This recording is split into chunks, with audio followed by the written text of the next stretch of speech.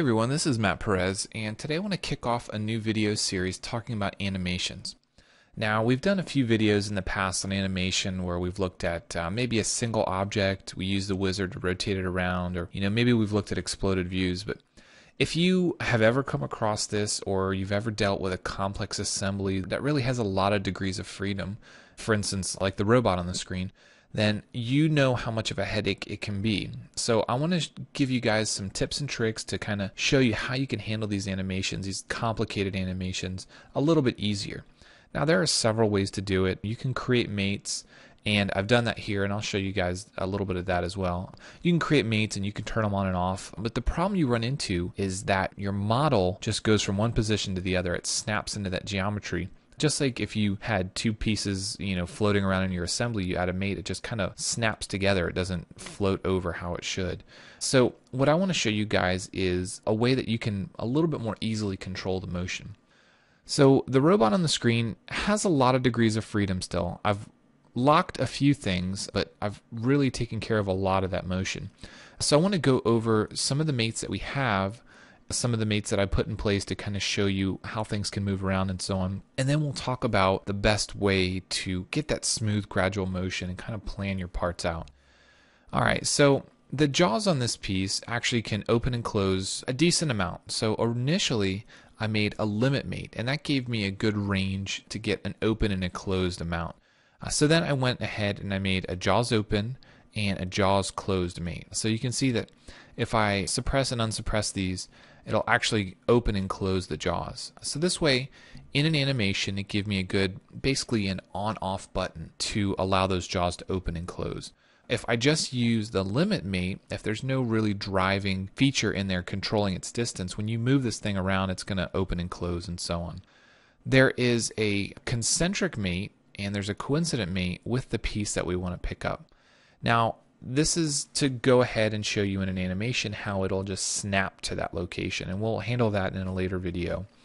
Then I did a few other ones to give my links a little bit of an angle limit. So if we go into one of these, for instance, let's go into this mid-link angle limit. You can see that I have a max angle of 130 and a minimum angle of 30. So if I punch these numbers in, you'll be able to see the model move, and it says this mate cannot be solved, but really it can. Let's punch in 120 and we'll see the difference here.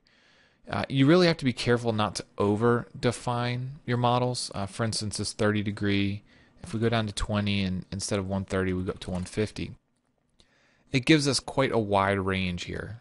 So if we move the head of this robot around, you can see that it's giving us a little bit farther range. So here we've got that wide angle, that 150, and as we go back, we're getting into that 20 degree angle between it.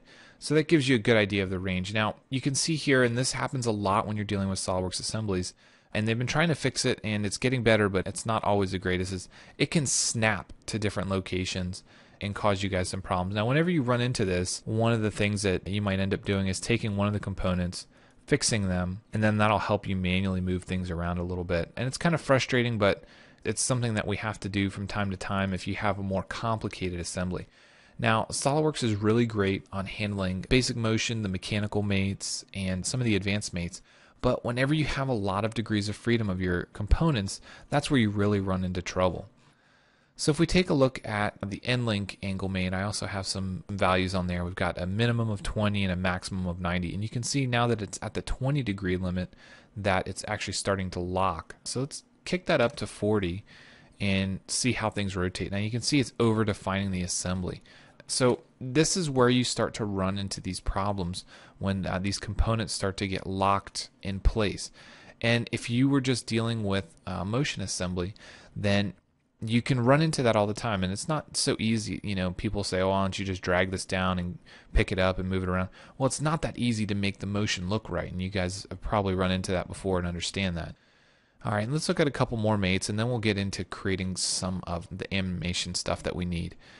So you can see here there's a concentric mate in here that I threw in between these two components that I want to line up. There's some mates between a top plane to locate this, and then there's an offset, 2-inch offset, so we can actually snap it up here 2 inches in space. There's an initial position with a sketch that I created, and that gets me away from having to fix this in place. The mates are much easier to suppress and unsuppress in an animation, where if you fix this in place, it can get a little messy. especially when trying to rotate things into place. And then I just have some parallel mates in here. Now the parallel one keeps the jaws parallel to the top plane, and then this other one here keeps the mid-body parallel. Now these are obviously things that would happen with motor controller. The motors and the gearing inside here would control how a lot of these angles are controlled.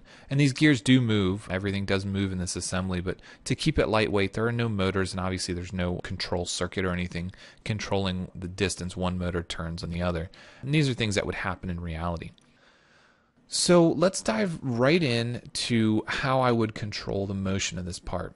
Well, like I mentioned in the beginning, there are several different ways that you can approach this. You can do mates, you can turn them on and off, and then you can snap into location. You can manually drag this thing around, get it close, and then snap the mates. But what we're really looking for is that smooth motion. We don't want this thing to flip around and jump around. So we really want to create a nice smooth motion, and we want to grab this piece, and then we want to drag it over here. So what I like to do is create a 3D sketch. So I'm going to start a sketch. I'm going to start a 3D sketch, and I'm going to use a spline, and my spline is going to start from this point, and I'm actually going to snap it here, and then I'm going to just drag it around over here in space. Now I'm just going to plop it over here for now and hit the escape key. I want to draw a straight line that's for construction, that's centered right here, and I'm just going to draw it vertically. And the reason I'm doing that is this gives me a good way to make sure that this guy is tall enough above here, and then I can create a relation to merge those two together.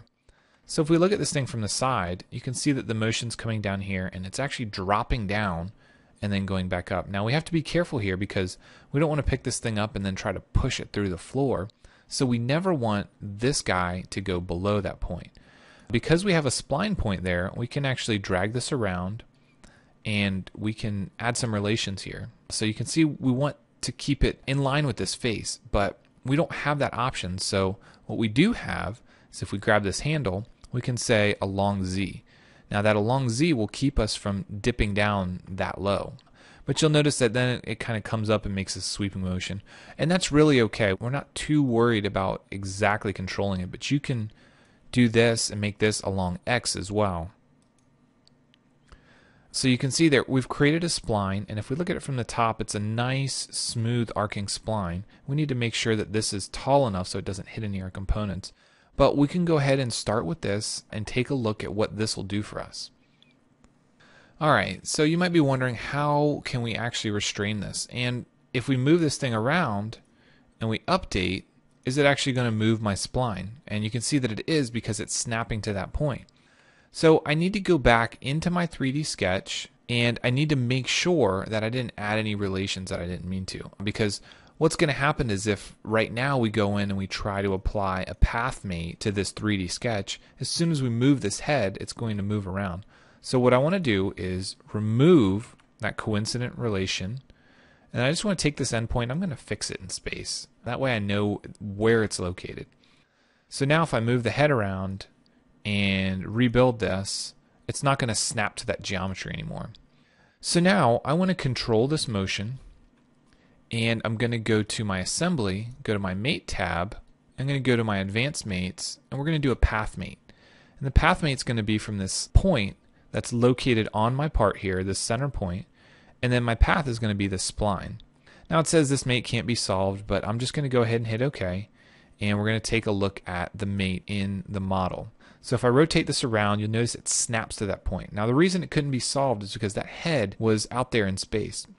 But now you can see that we move it around, all the rest of our joints are moving slowly, and because we planned this out well, the jaws are actually just missing that part.